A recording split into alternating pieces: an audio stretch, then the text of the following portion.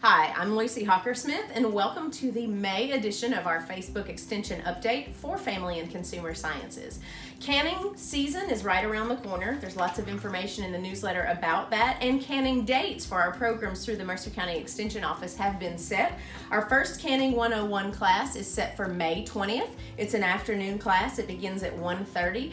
The Canning 101 classes are lecture-style information classes that make you eligible to attend all of our fun hands-on classes, including Canning Camp, which is scheduled for August. Another thing you might want to do is get your canner lid tested, especially if you have the dial gauge canner. It is a free service provided here at the Extension Office. I simply place the canner lid on the canner tester and pump it up to the appropriate pressure, making sure that it matches so that you'll be doing the safest canning for your family this season. Another few things you might want to stock up on: having some vinegar handy for canning is good for just the water, both in your boiling water bath canner as well as your steam pressure canner. Just a tablespoon or so in your water will help prevent the mineral deposits on your jars, if you've seen that lime scale before and wondered what caused that. Also, you will want to check your rings, make sure there's no dents or rust on these rings. They're reusable as long as you're keeping them in safe condition.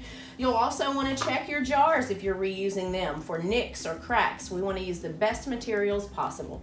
Some other things to have are a funnel, a jar lifter, can be very, very helpful.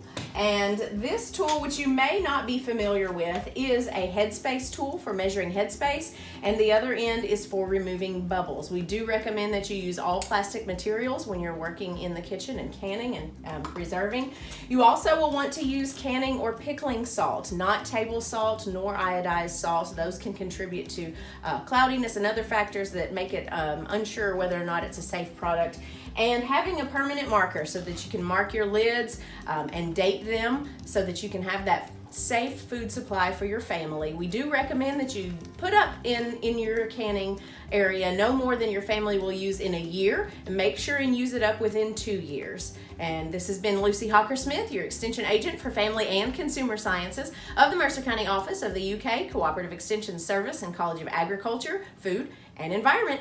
Happy canning!